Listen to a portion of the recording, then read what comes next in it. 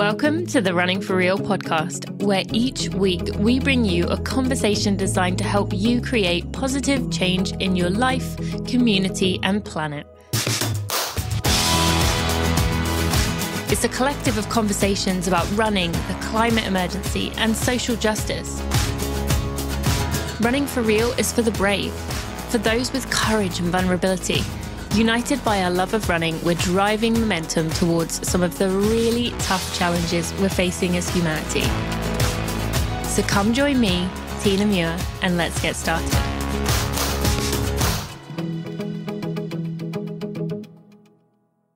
Hello, my friends. Thank you for joining me today on the Running for Real podcast. If you are a first-time listener, you picked quite a day to join me. If you have been listening all along, thank you for coming back. Welcome back. Today is actually my birthday as you are listening to this. And so I was wondering before we get going on this, if you could do me a birthday favor, if you could do me a favor on my birthday, which is to go to your favorite podcast player and leave a rating and review, or just subscribe to the show. Yep, I know that's pretty simple, but that will mean that I can make sure that I can keep you updated. You can get those together runs that come out on Monday. You can get these regular episodes. So by leaving a rating and or review, even if you've done one already, you will reset your review, will come to the top. That really helps. And subscribing. That's the one thing I ask for you for my birthday, is you can go do that for me. So thank you so much for doing that. I'm excited today to introduce you to our guest, who is Verna Volker. She is the founder of Native Women Running, the community that you probably have seen on Instagram. She also has started plenty of other things within the community, including Native Women's Wilderness, which is a gathering to share stories, learn, and support other Native women.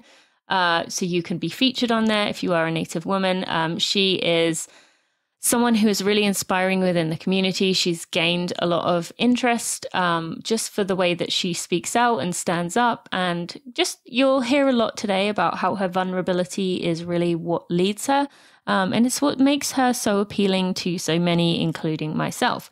So I'm excited to introduce you to Verna. So we will just take a moment to thank one of our sponsors and be right to that episode. Thank you to Tracksmith for sponsoring this episode of the Running for Real podcast. I just don't know what else positive I could say about Tracksmith. I just adore them. I recently had the event with Mary, which you got to hear in with Tracksmith, where we had a live event. They rented out this house. We had a day where they grilled, and it was just this big community event. And it was one of my favorite running days of my life. It really was very special, and it was all down to Tracksmith bringing that all together. I also got to check out their Run Cannonball series, which is genius idea of making the running clothes in this series products that can go swimming, that are both swimwear and running wear, so you can use them for both. So if you're going on a trip to the beach, I mean, perfect, right? But even if not, if it's just running through sprinklers, it dries quickly. It is just a great product to be trying, and I love the colors and the styles that they have going there. They also have their strata tanks, some singlets, some shorts. All those things are going to be very quick dry if you do have a summer run and then you have to jump into a car, and we all know how that stinky wet clothes that we can put in stuff in our suitcase or in our bag post-run can really start to stink everything out. So let's avoid that by getting yourself some of those products. I, as always, love the Session Speed Shorts. And there are many items on there. They're always changing their styles, and many of you keep saying that you see things I'm wearing and you want to get one of those, but you've got to act fast because Tracksmith changes their inventory quick, so be on top of that. Now you can go to tracksmith.com and use code TINA15 to get yourself $15 off your order of $75 or more. There is so much there that you can love. There's also the journal you can go check out, their lookbooks, their film stories. You can learn about their programs, Hair AC, the fellowship, the the athletes they are supporting. And then, by the way, they had 5 Olympians come out of the Olympic trials, which was pretty amazing. Tracksmith is just a brand I feel so positively about. You can go to tracksmith.com and use code TINA15 for $15 off your order of $75 or more. Verna, thank you so much for joining me today on the Running for Real podcast. Yes, thank you for having me. I'm excited to have you, and I'm excited for my audience to get to know you.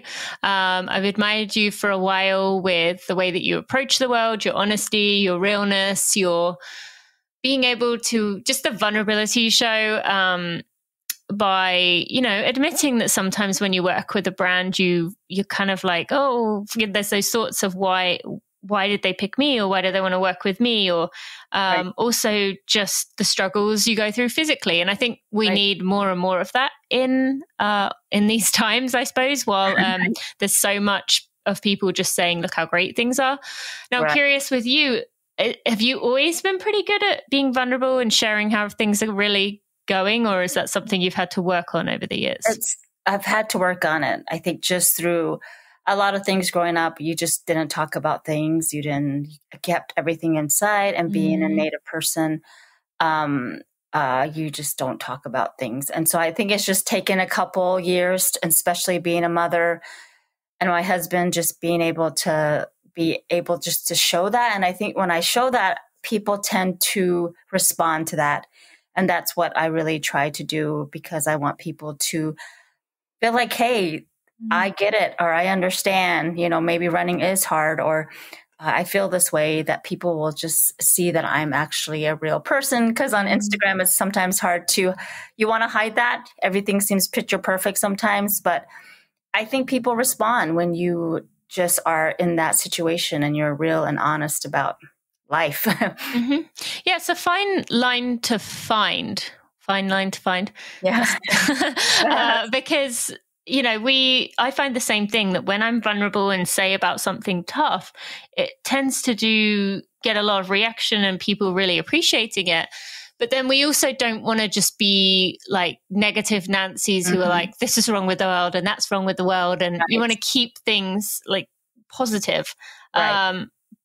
But we also want to be able to say things are tough and that's okay. And also right. say something good happened to me.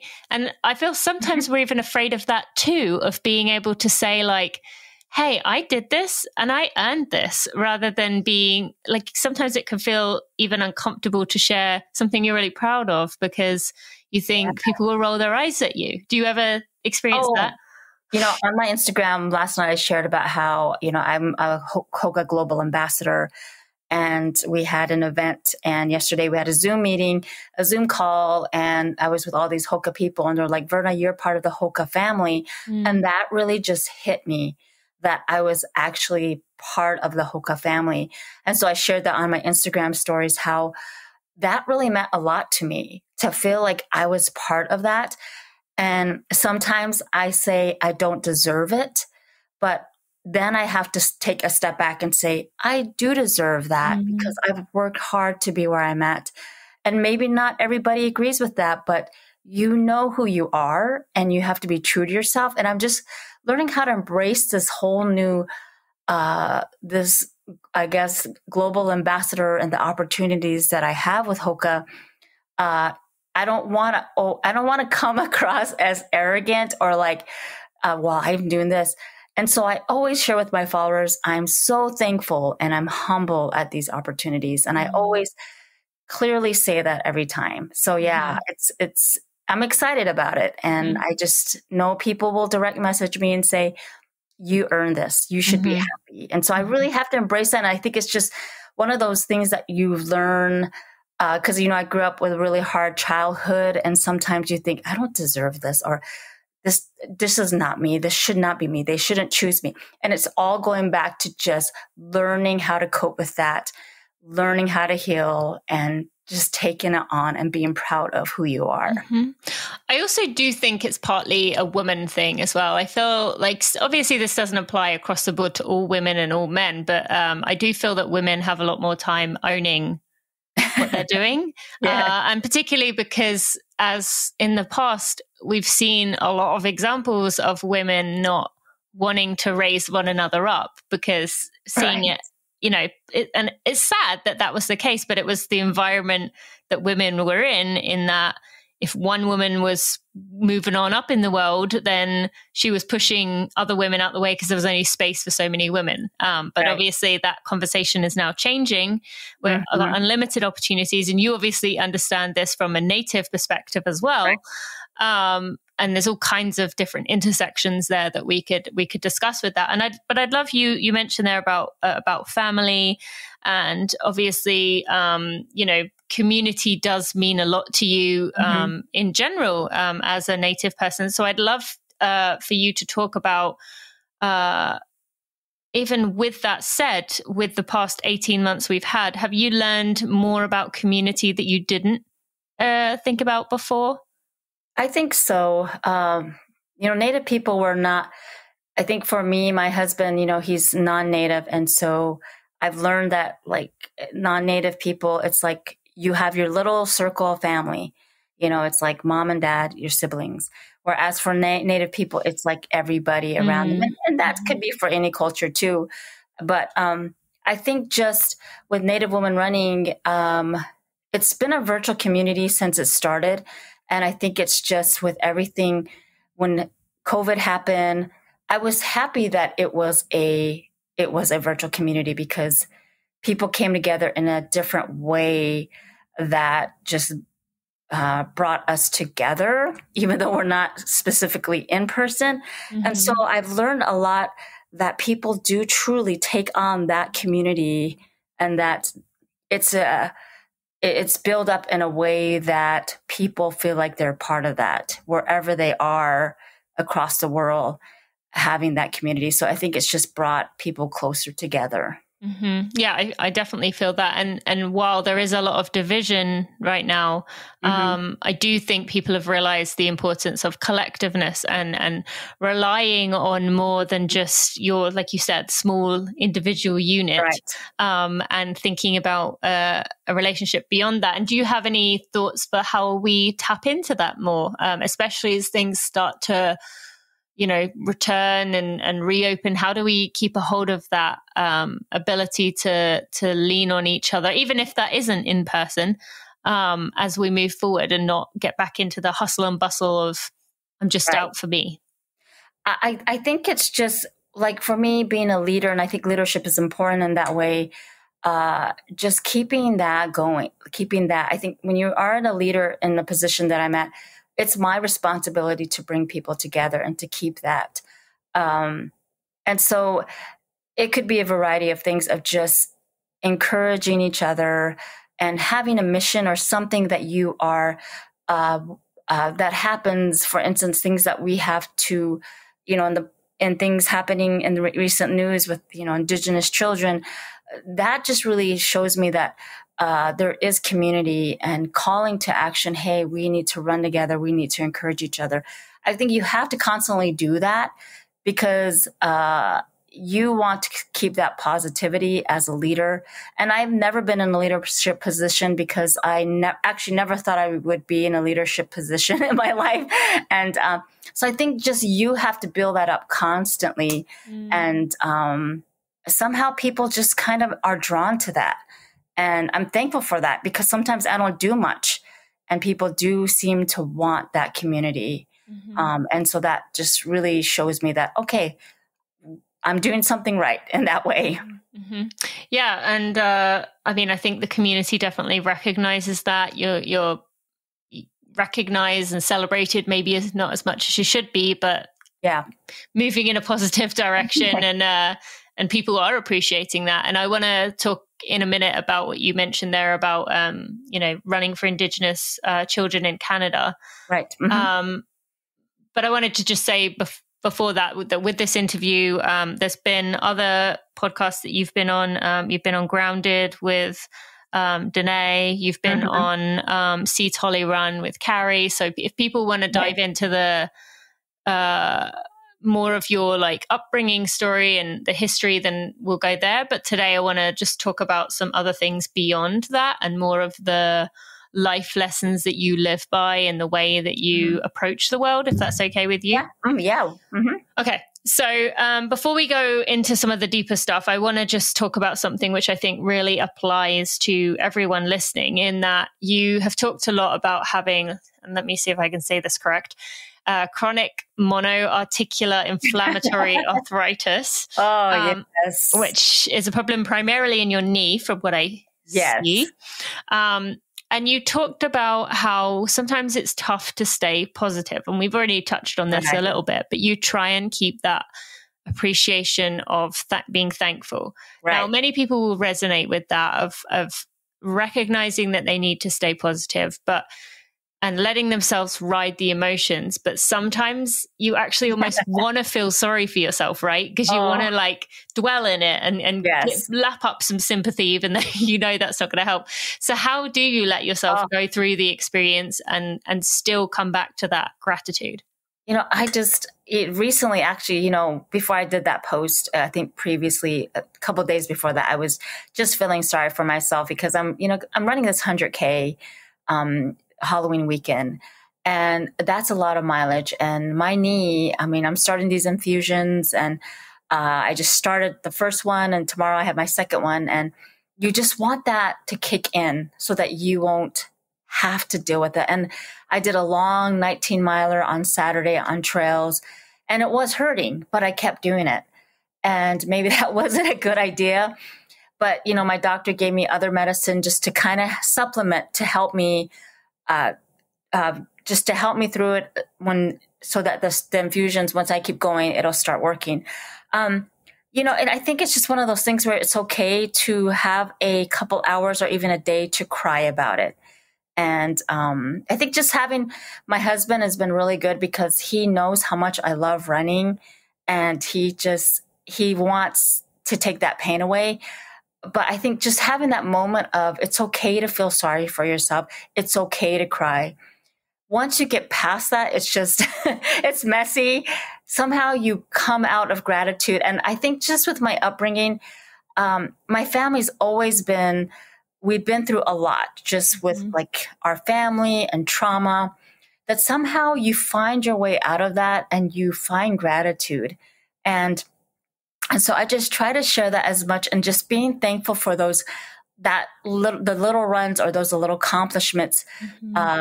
It's always important to me, whether it's maybe like today I ran a 10 miler and I was happy about that. Yeah.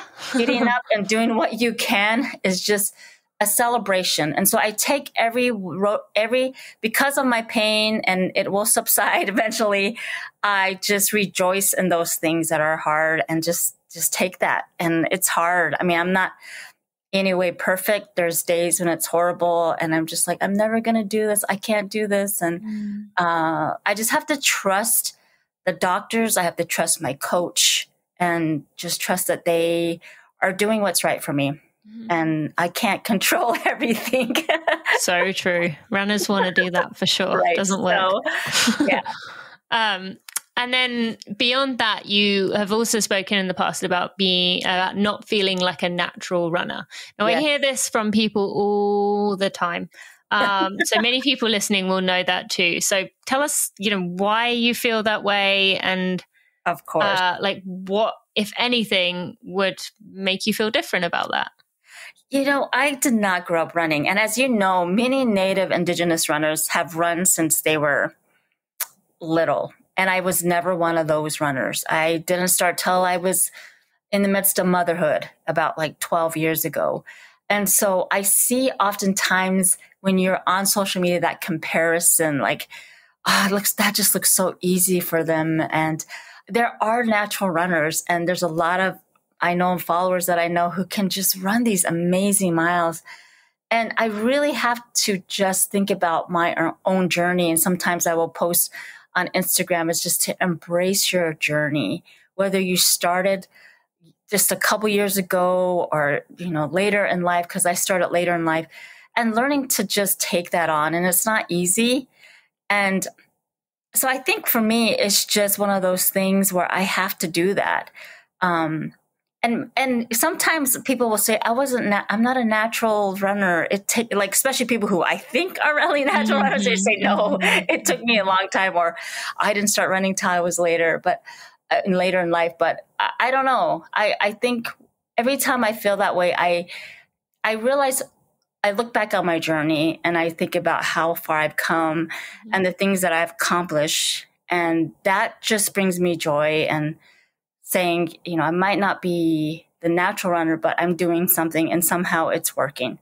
So it's such a this running thing is such a process. They always say life is like running, or like a race. And it is true. Absolutely. Ups and downs. Yeah. Absolutely. Although I would like to challenge you, and my listeners know this, in the natural runner thing. I do not doubt the fact that, there are some runners out there who just clearly have a gift where they can just, basically do nothing and yet somehow run very fast. Right. However, as you mentioned, I think a lot of the time we might compare ourselves to someone, or if I'm honest, people would compare themselves to me. But as with everything, we never see what's going on beneath the surface. So I swam for many years as a preteen. That built up my lungs. That then gave me the ability to go into running somewhat fit, aerobically. And then that translated to running, which allowed me to run more and run faster. And so I think, that's a good example of where someone might say, oh, she's a natural, but actually it was the swimming that kicked it off. And yes, obviously there are degrees of talent. There's a continuum of what our ability, what our ceiling is. Right. But I just wanted to mention there that I think a lot of people do look at it that way and feel, maybe it's a motivation thing, like I'm going against the odds, and if that helps, that's great, keep that up. But if it's a case of like a thing that you or others might put themselves down and think, I'm always trying to battle because I'm not meant to do this, and I'm not necessarily saying this about you, but I do worry with people listening that they might, something goes wrong. A doctor says you're just not meant to be a runner, and the doctor doesn't know what they're talking about. But because that narrative has been in that person's brain the whole time they've been running, they listen and they stop. When really it's just an injury that would have eventually subsided. Right. So yeah, there's no real point there. I just wanted to, or no real question out of that. I just wanted to like bring that up because I think so many people feel that way. And yeah, as we've said, social media does not help with that whatsoever. No, in fact, it makes it worse. It does, because like, for instance, sometimes I don't feel like an ultra runner, even though I've ran a 50 miler. Yeah, so tell the listeners when you say that I'm not a natural runner, what you have done. So, I've gone from like a non-runner to like an ultra 50, and now I'm, training for 100K, which is like roughly 62 miles. And sometimes living here in the Midwest, of course, I don't have the mountains, but I always have this perception that people think ultra runners are those ones who are running in Colorado, who are running, vertical. They're like doing these, up these mountains. And I look at those and I'm like, why do I not feel like an ultra runner? And someone reminded me through a direct message just recently, it is ultra running and ultra runners are not made in certain places. It is made where you are. It doesn't take mountains or things to make you an ultra runner. And so that was a good reminder that it's not about climbing mountains. It's about endurance. It's about that. Though I wish, I could see the benefits of running on actual mountains instead of a treadmill incline. So, and so that's just what you have to do to conquer that, or to change your mindset in that. So that was a good reminder from a seasoned ultra runner telling me that through a direct message. Thank you to UCAN for sponsoring this episode of the Running for Real podcast. And friends, I have an exciting announcement for you. As you know, I have been using UCAN for many years. I believe 2013, maybe 14 was the first year I used UCAN, which is crazy to think about. I loved it immediately. I've been carrying it with me in my races. I carried it in my trail marathon with me, carried it in Boston when I ran Boston in 2019. I have been basically making my own gels, a very concentrated solution that I carry around with me in my races. And many of you said, that's all well and good that you carry it in your hands, but, is there a gel option? And at the time there wasn't, but I'm excited to tell you that UCAN now has a gel option. UCAN Edge Energy represents this big leap in how athletes are going to be fueling for sport. It is the first and only on-the-go training fuel powered by superstarch. Edge is going to put you in this ideal performance state by keeping your blood sugar stable so you can work smarter and harder. It's the next generation of sports fuel. I have been using or making my own version of this for years. It is a really great way to take things down, and it's just so cool now that you can get that 15 grams of superstarch energy in an easy packet that you can take with you on your runs if you don't want to be carrying bottles like I had been. You will see that all their elite athletes are now using it, and there's a lot of really great reviews. Now, that said, I've mentioned many times I'm not particularly an orange fan in anything, really. So I am excited to be trying out the new flavors. There's nothing against the flavor itself. You will see there are plenty of good reviews, people saying it tastes like orange creamsicle, but I'm just not an orange person, and you know that I like to be honest, so I just wanted to tell you that.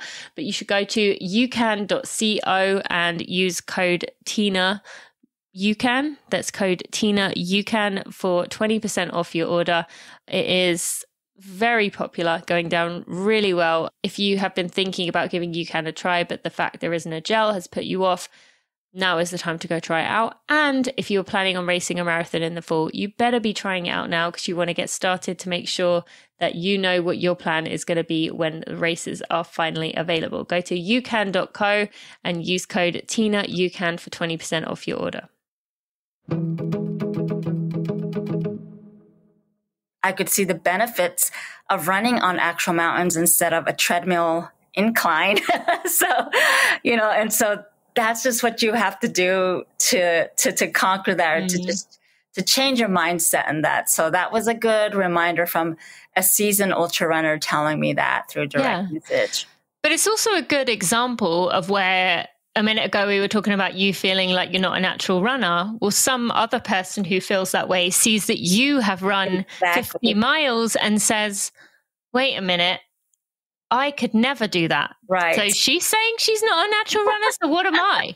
So I'm going to challenge you to remove that narrative from your brain as much as you can, because you know how it feels when someone else makes you feel that way. Exactly. And so I think you need a bit more confidence there. Yes. And actually it reminded me, do you know who Corey Waltering is?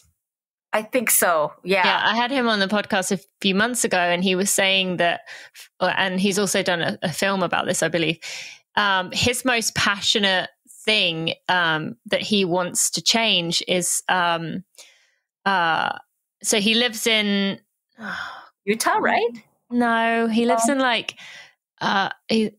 maybe like Ohio or somewhere in the Midwest. Okay. And he said, he doesn't want to advocate and be an activist as a black man who's a ultra runner. He doesn't want to be an advocate or an activist for being a gay man that's a runner. Mm-hmm. He wants to be an activist for Midwest runners, to say that Midwest runners can be just as successful, exactly what you're saying, as runners from anywhere else. So he pretty much just says the same thing as you. So it's you're not the only one thinking that. Now I know what you're talking about. Yes. Yes. So that's pretty funny. And then along the same lines, let's just keep going down this path. I read something that you wrote saying, I know I can never compete with what the world sees as a runner, the homogeneous runner that fits the model runner, white, blonde, thin, fit, etc. All types of runners should be seen. That's why I'm here to change the narrative. Right. And while you're absolutely right, and as someone who probably fits that mold of the homogenous runner, other than maybe the blonde section, I can definitely see that. Do you feel hope that things will change to where that isn't the default? Yes. Okay. I definitely see it more. I don't know if you know, but I'm part of Running Diversity. And I do. Yeah. And it's nice because we it's been almost a year since we've been together. And sometimes I just think it's my perspective. But the reason why I started Native Woman Running was because of that, because I was doing my research on running, apparel, running, magazines, books, podcasts, and it was just that type. And I think it is changing. And I think for me, it was one of those things where I was like, I can't wait around.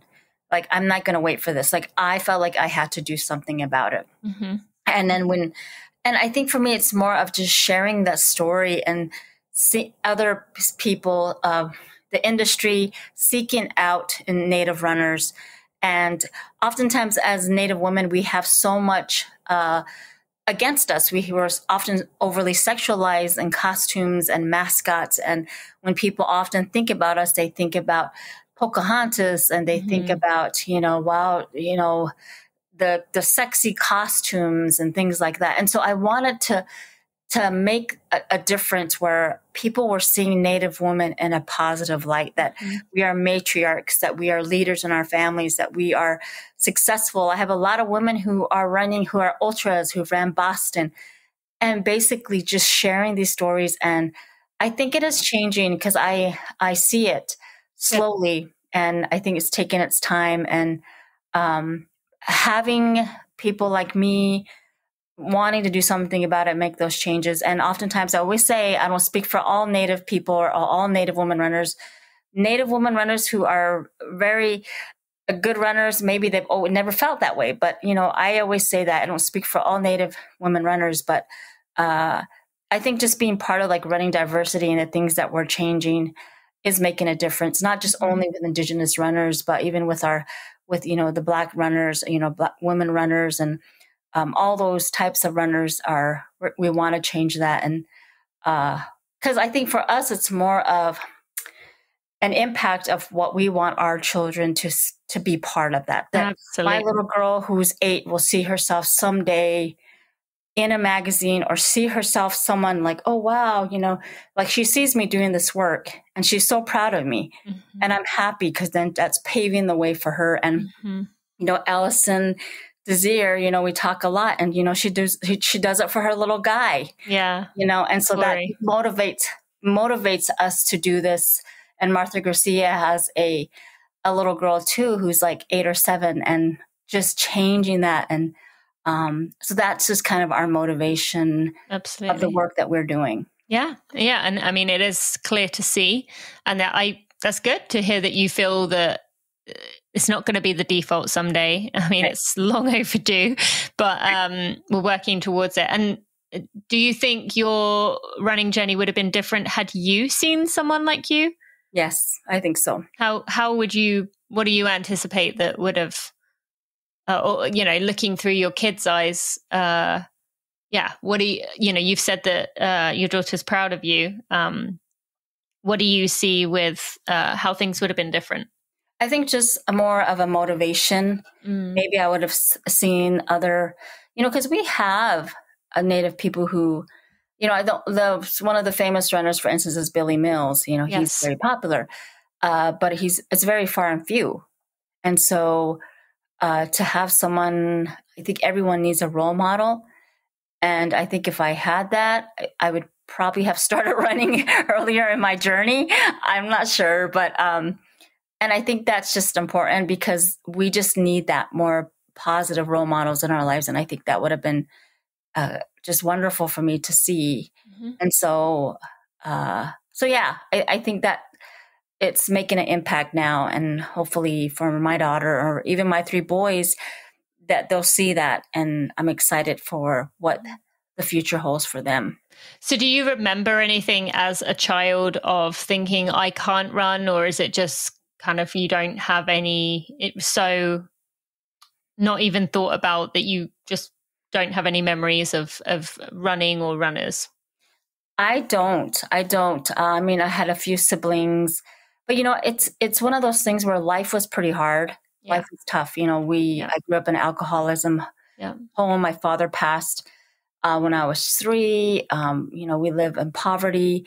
We didn't have the opportunities that maybe many people had. And so it was almost like it was survival mode. Like if we didn't have a certain money for things, it was just like we just didn't do it. Or maybe I just didn't know better because this is just the life that I had. But people have always asked me, like growing up, how, what was it like growing up? I mean, I just remember running through the canyons, the sagebrush, things like that. That's why I really love nature.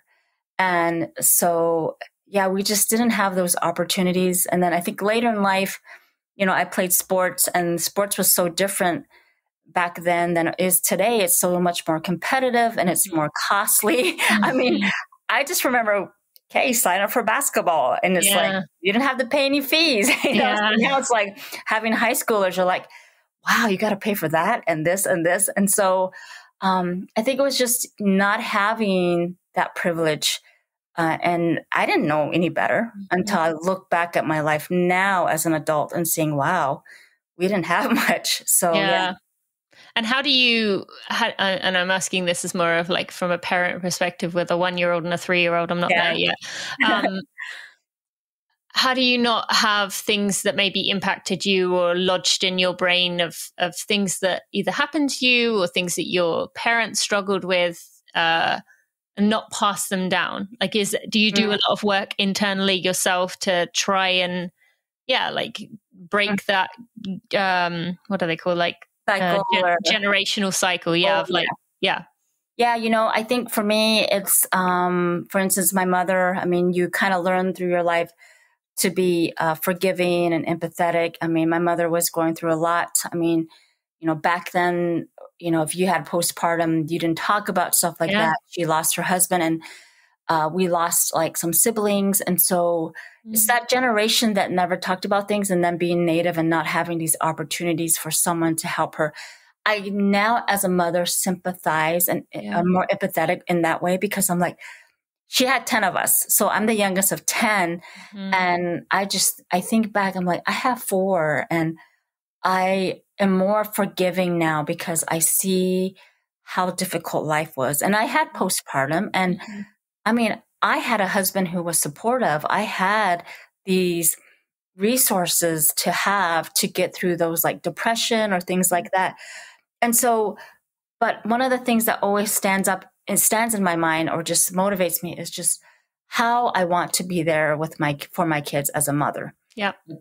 I mean, just, my mother wasn't there for us a lot of times. And so maybe sometimes I'm overly like protective mama bear, but I'm always just making sure that they get what they need, that my schedule is the back of everything. Like they're in the forefront, always thinking what's for dinner, who needs to go here, and just loving on them. Like, just telling them I love them. And so those things I've really changed, I think, and it's kind of become natural for me to do that because I didn't have that. And so those are some of the things that I try my best to be. I remember as a little girl thinking, I want to be the best mom ever. And so, that's my job. And so I'm really thankful that we have these beautiful 4 kids who are in our lives, and that I am just so blessed to be their mom. So, yeah, it's, it's not easy at times. It's hard, but somehow all that sleepless nights and temper tantrums, you really love these kids, and you really can't live your life. You can't imagine living life without them. No, I appreciate your vulnerability there and sharing. And my grandma, my mom's mum, also had 10 kids, and she was the second youngest and had a father who passed young. And so, I've seen a lot of that firsthand, the working through things, and it's tough. So sending you lots of love there, because that it's hard. Okay, so we talked earlier about something that Native women running is focusing on right now. So for the listeners who may not have been following along, unfortunately, this really has not been getting the media coverage it should be. So for people who don't know what is happening here, can you share with us? Yes. So in Canada and in the United States, in Canada, they're called residential schools. In the United States, they're called boarding schools. So in Canada, around like the late 1800s, I think 1860s, even back to like 1830s, recently until like 1996 in Canada, they had these residential schools that were run by churches. The government allowed churches to control that. Basically to simulate Native kids, Indigenous kids into, the white culture, religion. And so I think there was like over 80, I might be wrong, but 80 residential schools in Canada. And so these kids were taken away from their homes, forced by the government. And they were taken to schools that would basically strip their culture away from them. One of their phrases is, kill the Indian, save the man. And so that's some of these kids would show up with long hair that would be cut. They could not speak their language. Punishment. Just a lot of really horrible things of like physical abuse, sexual abuse, things like that happen. So that is in Canada, and here in the United States, it's the boarding schools. And recently in Canada, they've been finding unmarked mass graves of Indigenous children who never made it home, whose parents probably never found out whatever happened to their child. And so now they're going through these schools, and now there's over 1,600 Indigenous remains of Indigenous children that have been found. And that's just, I think, 7, maybe 5 schools now. And so it was one of those things where even though we have, we're across, Canada there and the United States, in our culture, Indigenous people, we are all related. Yeah. And so when I heard about this, I connected because we have runners from Canada, Indigenous women runners. And so I reached out to them. When I first heard the news, I said, hey, I just want to double check. Is what's really happening? And they're like, yes. And I said, what do you think if we run in honor of these children? And they said, that would be great. And I just put it out there. We had just gotten done with our missing and murdered Indigenous woman, like virtual run. And so clearly after that, shortly after that, it was like the 215 children that were found in Kamloops, BC. And I just called it the 215 running in honor. And so that has just it keeps going, and it keeps increasing. And so we've been running in honor of these children. And I think for us, the community, the Built on Native Women Running, it's become a place of healing and just coming together. Especially one of the things that I mentioned, I think I did a video, when we see these Indigenous kids, we see ourselves in them. And so I think that's what motivates a lot of us to do that. So, and today 160 were found in Vancouver Island at another residential school. And this is just the beginning. And it's going to keep going until every school. And United States is finally starting. But, all this is, I can't imagine just how much these families who their child never came home and how devastating it would be for them. So, so it's been really a thing that's brought our community together. Yeah. And just connections. I've made more connections in Canada with Indigenous runners, and I'm hoping to connect with them more about doing a virtual event again.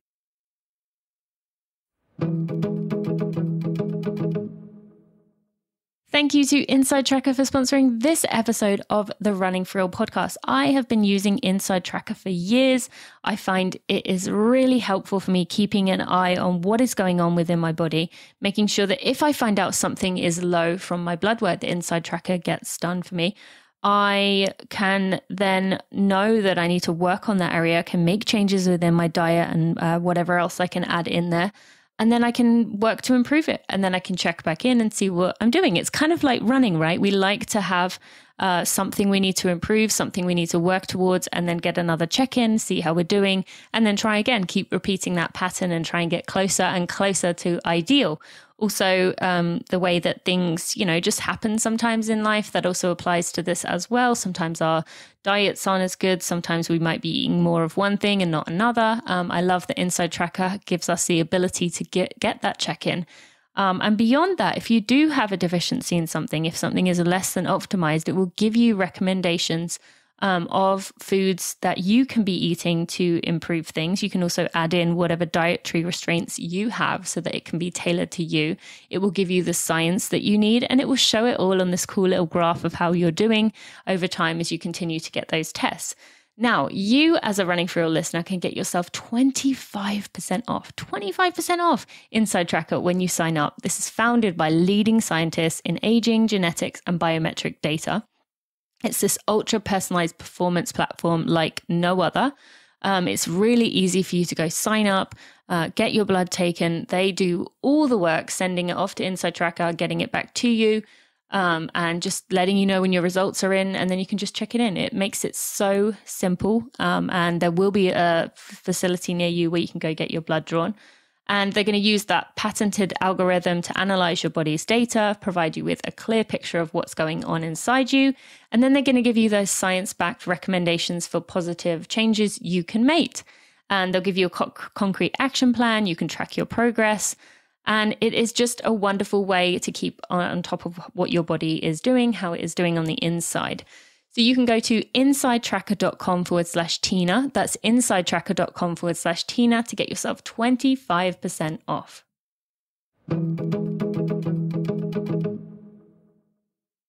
I can't imagine just how much these families who their child never came home and how devastating it would be for them. So, yeah, so it's been really a thing that's brought our community together. Yeah. And just connections. I've made more connections in Canada with Indigenous runners, and I'm hoping to connect with them more about doing a virtual event again. So, yeah, so that's what's been going on. Okay, so I will put a link in the show notes, or lots of links, so that if by the time this comes out, if there is anything you're doing or an event or a virtual run or something, then people can participate, and you have information on how people can participate. So I'll put that in there.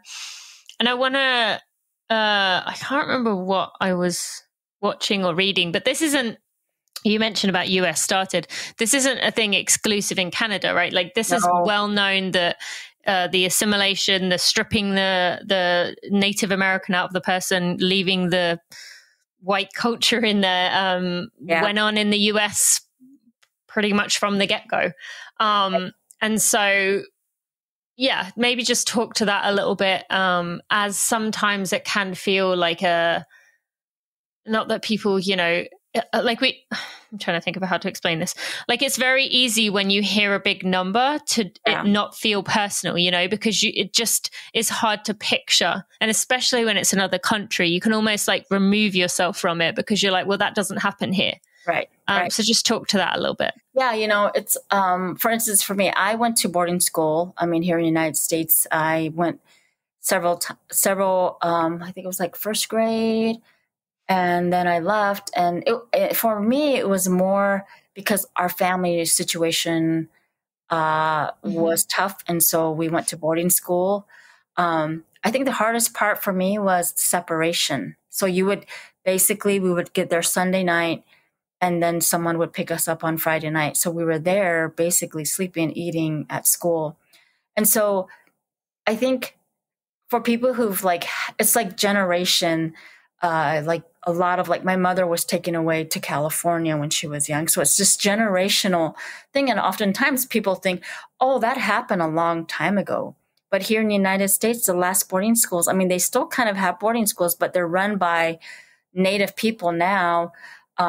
It's a little bit different now, but like in here in the United States, it was like 1960s. And then in Canada, the last residential school was closed in 1996.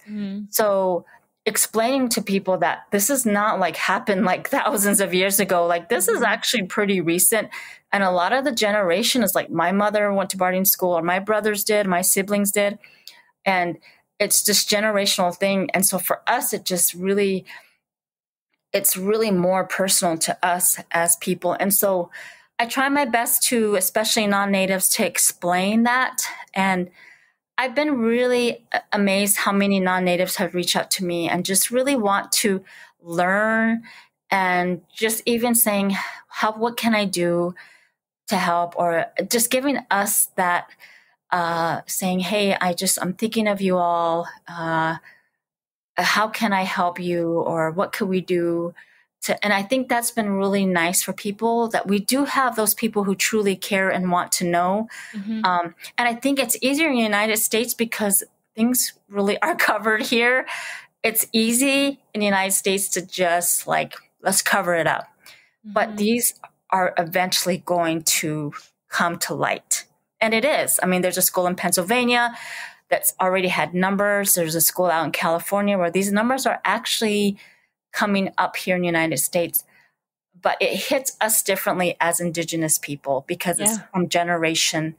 But yeah, it's really sad, and it's kind of weighs on me. Like even me, because like personally, I might not have known the Indigenous kids in Canada, but it's kind of a weighing, like exhaustion, and that and like, how can I still be a leader for Native women running so that we can never forget honoring these children? So I try my best to keep encouraging people to run, or reaching out to people to, do certain things, or because we don't ever want to just put that in the back of our, okay, well, it's done. So it's really hard. Yeah. So that actually leads on to what I wanted to ask you, the final thing about, people think that someone like you, or someone that is a leader within whatever community it might be, for an underrepresented group, that all you want to talk about is inclusion, that you must enjoy bringing this up, when that's not the case. As you said, it's exhausting. It takes a lot of heart, a lot of energy out of other things you could be spending your time and energy on. So what do you wish people knew in terms of that? And then actually, I'll ask the second one after you've answered that one. Yeah, I think for me, it's just been one of those things where I just want people to sit back and listen and just take it in. When I had the virtual run, when the 215 kids happened, I put out people who were selling orange shirts, Indigenous people because they use the orange shirt there in Canada, which represents Every Child Matters. And so non-natives were reaching out to me where they wanted to support that. And so, and I just listen and be there for us. And that really means a lot to us, especially as an Indigenous person. And I am a type of person that I'm all about allies. If you're going to come beside us, I appreciate that so much. I never want to say, no, you can't. And it's amazing how many messages I do get, because people who are non-native will say, is it okay if I wear the Native woman running sweatshirt? And I'm like, of course you can. I said, I'm all about allies. Or is it okay if we do the Missing and Murdered Indigenous virtual ride? I'm like, yes. I said, I'm all about allies. And I always try to make that important, because their voices matter too. And it helps us in these areas that are very true to us and very heart to us, that. Absolutely. So, yeah. Yeah. Thank you for explaining that. And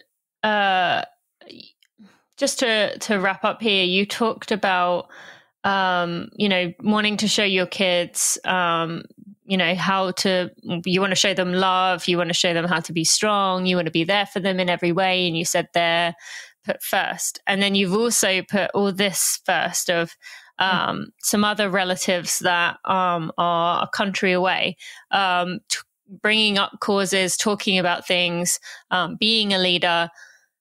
How do you find time for, you know where I'm going with this, How do you find time for self-care, or do you?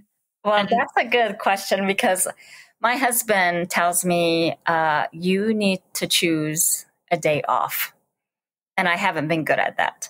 And he means literal off everything, or just like running? No, just like, you know, just time where I'm not doing anything on Native Women Running, not doing any interviews, just having one day off where I could just think about myself, you know, like, and so that's been one of the things that I'm going to try to implement in the fall, especially with my kids going back to school and things like that, and doing a better job of just taking care of myself. But usually I think running has been my time alone, especially on Saturdays when I'm out there on the trails for 5 hours. I think that's been the time. And just taking those little moments of logging off earlier of a social media, doing things that are fun for me, whether it's in the afternoon, just taking that little coffee break. So yeah, that's been really hard. And I think it's just that mom thing where you want to think, like even now this year, I'm thinking about races and stuff, and my schedule, you know, I have certain races in mind, but the first thing that I have to do is check everybody's schedule, because I have a senior in high school now, checking everybody's schedule before I actually sign up for a race or an event. So, yeah, I'm hoping to do a better job of saying one day of this week, saying I'm not going to do anything with Native Women Running or social media or even my personal, like logging off and just thinking about myself. And my husband is very good about telling me that every day. Well, last couple of months, actually. Yeah, that's good. You got a good one there, yes. Holding you to that. And it is so interesting. You mentioned there about, you know, schedule picking races. Right. So I've had some opportunities come up, some races that I'm potentially doing in the fall. But then, you know, it dawned on me that my husband is a college coach, so he doesn't really have choice of when he travels. Like these meets are set. Yes. And then some of them are on the same weekend as something I might want to do. Right. And my family is stuck in England. I can't get them over here. Right. And so it's like, okay, you know, it is interesting as a mother, you have to put that first. And it's sad in some ways, but you know, you like to hope that someday when they're 35, they're going to come back to you and be like, Mum, I really appreciate all the sacrifices you make. Like, I see the decision you made here. At least that's what I hope anyway. Yeah. You know, one of the things, you know, I was a stay-at-home mom for like 14 years. So I was a teacher. Then I became a mom and had 4 kids, and I stayed at home for all of them. And one of the things that my husband reminds me, especially just everything that's been going on with running and Native Women Running, I've taken a lot of just my own career and putting it on hold. Absolutely. That now he's more, which, you know, he's always been great and supportive, but he's like, you need to think about yourself now. It's your time. You deserve to go on this race. You deserve to do this because you sacrifice so much. But still you feel guilty. Like, I shouldn't leave that. Yeah, I hear you. You never can have that balance. So you'll get this. So last Sunday, my 1-year-old fell asleep for 2.5 hours, and my 3-year-old was at a friend's house the whole morning. Yeah. And so I was like, oh, I've got some time. And I was like, what should I do? And then I was like, I know. I'll bake some superhero muffins and sweet potato cookies. And like, even that time, I couldn't just use it on reading a book or sitting outside. I was like, well, I'm going to do something I've been meaning to do that I can give my family for when we're hungry. And so like, even with that, and the funniest thing is when that time was over and like that 2.5 hours was up, I was like, oh, I feel so good having got that done. Yeah. But I was like, but at the end of the day, I still wasn't switched off. I was still doing something for my family. Exactly. And myself, I suppose. I eat the food too, but yeah, it's just funny with mothers. You're always putting other people first. Exactly. Even if you think you might be doing it for you, you're not really. That's true. Okay, so speaking of things you have coming up, tell us, just to round out here, what do you have coming up so we can go support you? Yeah, so just individually, like races or... Mm-hmm. Yeah, or both. I'm running the Javelina 100, I guess that's how you say it, the 100K Halloween weekend. Mm-hmm. So I'm thinking of doing that race. I potentially might be doing Boston for charity for Wings of America. Right. So that is, I was supposed to do it 2020, but then all that stuff happened and I'm hoping to do I think it's Black Canyon Ultra, I think a 40K in February. Right. Hopefully that works out because it'll be really cold here in Minnesota and I'll be like, oh, I want to go to Arizona. Yeah, there you go. Get a little break. So far, that's it. One of the things too is I just have to really watch, I think, with my knee, how many races I do and trying to, granted, I don't do a lot of races, but just being careful what I choose and just thinking about my health is really what I need to think about too. So just trying to find things that I can do and that'll just work with my schedule. So that's potentially what's coming up. So I'm basically now training for the 100K. Great. So exciting. And where can people find out more about you, follow along with Native Woman Running? Yes. So my personal account is Hojon, which is HOZHO runner 4. Hojon actually means in Navajo, like you find balance in life, harmony. So that's kind of how I kind of plug in my little Navajo culture there.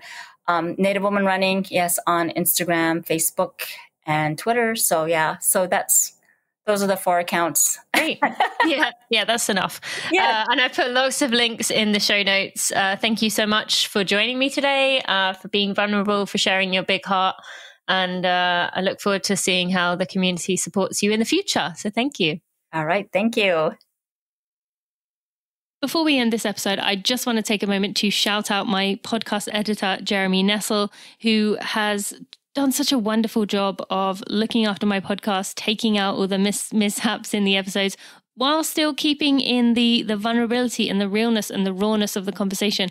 This is not one of those podcasts where I take out the ums and the ers and the sometimes the delay in words, because I think it's very important to keep that authenticity. We're surrounded by perfected and manicured everything, and I think it's really important that Running for Real stays that way. So thank you to Jeremy for your work. I also want to thank Maria Vargas and Amber Moore, who are also part of my team. They've been a big part of this community and me being able to build this brand. So just want to give them a shout out too. All right, let's get right back to the end of this episode. Thank you to Verna for joining us today on the Running for Real podcast. I really enjoyed getting to know her more. I appreciate that vulnerability that she shows. And I think she has a lot to offer the rest of the running community, a lot we can all learn from. And I just appreciate her activism that she does. I want to take a moment to thank our sponsors today. That is Tracksmith. You can get $15 off your order of $75 or more. Be sure to go check out that Cannonball series that you can use as a swimming or running item. So that works out really nicely in the summer months. You can go to tracksmith.com and use code TINA15 to get that special offer. You can also go to ucan.co to get yourself 20% off your order at UCAN. I am really loving the salted peanut bars right now. I can not go through those fast enough, slow enough. I'm going through those too fast, basically. They're really good. I take them on my trail runs. You can use code TINA to get 20% off your order there. And thank you to Insidetracker. Insidetracker helps me keep an eye on how my body is looking from the inside, getting that blood work done regularly to see how I am doing, and also to keep on improving my health, making those right steps. You can go to insidetracker.com/Tina Muir. That's TINAMUIR, and you will get yourself 25% off their order if you go to insidetracker.com / actually it's Tina. Insidetracker.com/Tina, even easier for you to get yourself 25% off your order. Thank you to our sponsors for today. Thank you to Verna for joining us today. Go support her. Go do what you need to do. Check out those links in the show notes. Be sure to subscribe as a birthday gift for me and a review. I appreciate you, and I'll see you on Monday for another Together Run.